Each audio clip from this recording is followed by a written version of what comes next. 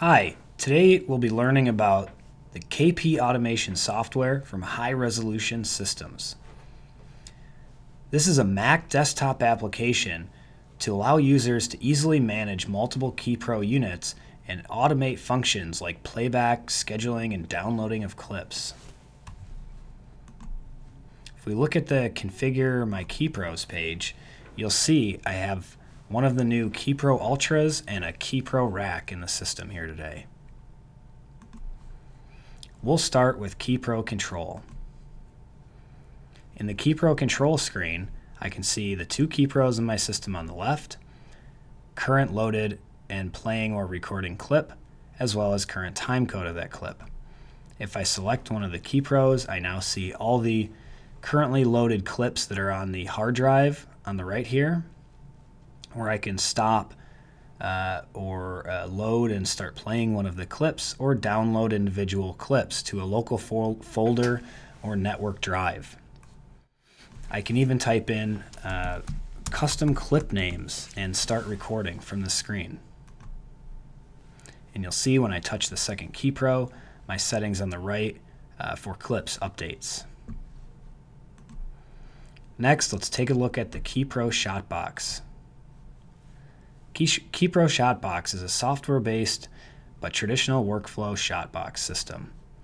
I can see both my KeyPros again here on the left. In order to load a clip and start playing it, I can select between 1 and 10 KeyPros depending on the version at the top, and allow gain control, start, stop, record, next frame, previous frame, etc. I have up to 10 pages of cues and 24 cues per page.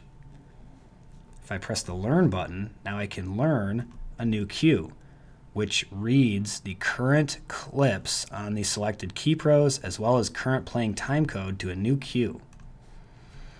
If I want to see what timecode and clips that affected, I'll hit Edit and then select the cue. Here I can also adjust timecode of each clip and give it a custom display name.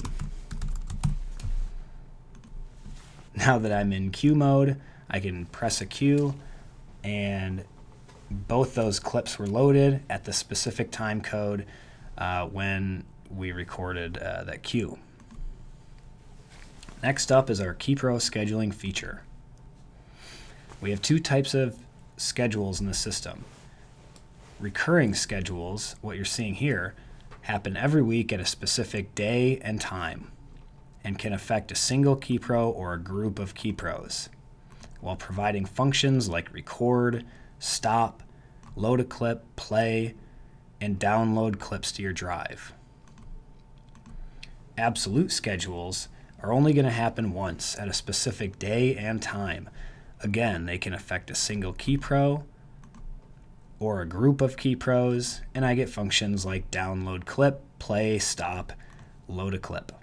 So if I want to add a new schedule, I can just change the day, time, select my KeyPro, and whatever function that I want to perform.